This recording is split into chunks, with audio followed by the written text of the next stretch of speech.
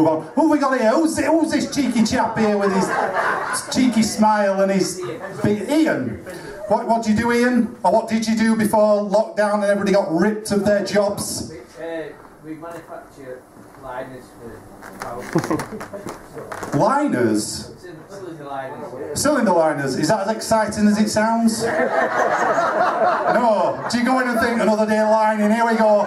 Come on Ian, you've got this. Here we go. How many linings are we doing today, gang? We don't fucking know, Ian. Hey! That's not the attitude with a liner. It is true. Are you the liner leader? You're the team leader? He's going to explain the structure now of his workplace to me. Hang on, come on Ian. How does it work? Just him? There's two of you? She knows fuck all about your business, doesn't she, mate? Leave her. No, whoa. I don't want a domestic. They're made abroad. They're made abroad? We own the license.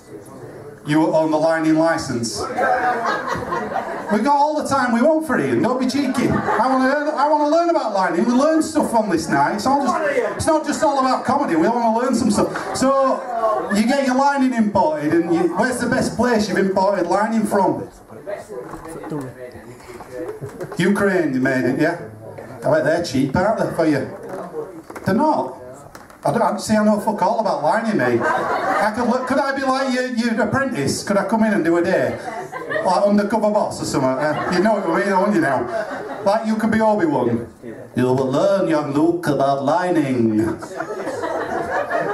This is boring, Obi-Wan. Shut up, Luke, you little fuck. It's good, Ian. Welcome. This is Ian. Ian was heading into work. The liner.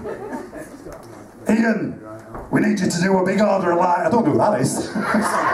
Ian, who was that? It's just a voice, it just came. Sounds a bit robust.